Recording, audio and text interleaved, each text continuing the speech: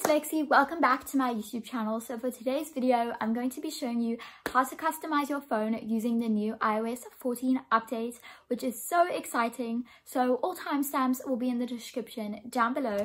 If you like the video, don't forget to give it a big thumbs up and also subscribe, and go check out my Instagram, which will be right over here.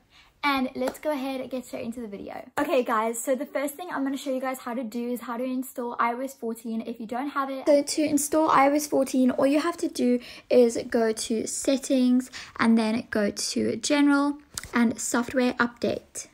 And it's going to say checking for update, and then once it's checked for the update, it will say install, and you can just install it from there. I've already installed it, so that's why it's not going to give me an update, but you can just install it from here. The next thing you must do is choose your color palette or your aesthetic. So decide if you want maybe like boho, or if you want TikTok style, which is definitely more my style, or what type of aesthetic do you want. So I'm just going to put a bunch of images over here on Pinterest, and you can just go through and decide what palette you want, and then we can get started. How to create aesthetic widgets.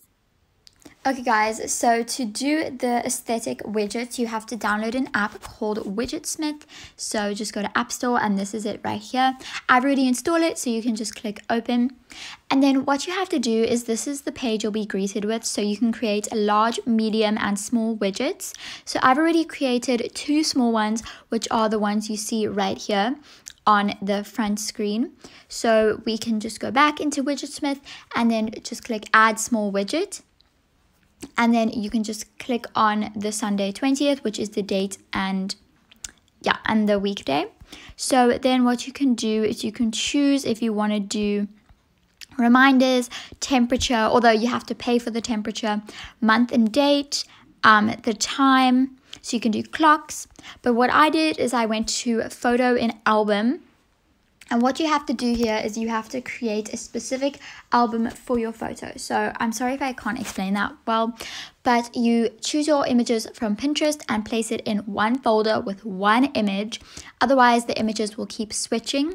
So just scroll down to which folder you want. I'm just going to go with the LOL folder and click save. And then it's like that on your home screen, but to actually add it to your home screen, you have to hold down with your thumb, click the plus button, go to Widgetsmith, and then click small widget, right like that.